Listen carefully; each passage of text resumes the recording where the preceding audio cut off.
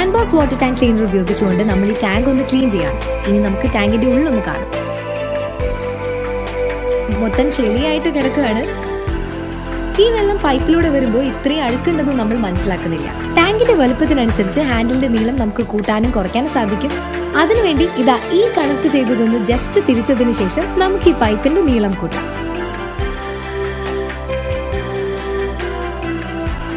ഈ പൈപ്പിൽ മുഴുവൻ വെള്ളം നിറയുന്നത് വരെയും വെള്ളം ഒഴിക്കണം. പൈപ്പിൽ മുഴുവൻ വെള്ളം നിറഞ്ഞതിനു ശേഷം ഈ ഭാഗം നമുക്ക് ലോക്ക് ചെയ്യാം. അതിനുശേഷം ഇത് താഴെ വെക്കാം. ഇനി ഹാൻഡ്ബാസ് വാട്ടർ ടാങ്ക് ക്ലീനർ നമ്മൾ ടാങ്കിന്റെ ഉള്ളിലേക്ക് ഇടാൻ പോവാണ്.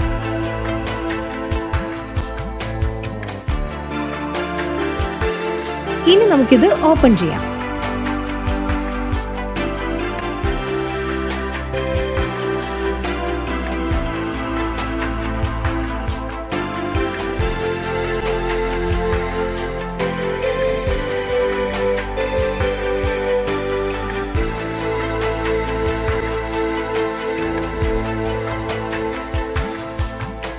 വെറും 5 മിനിറ്റ് കൊണ്ട് ഇനി വാട്ടർ ടാങ്ക് ക്ലീൻ ചെയ്യാം.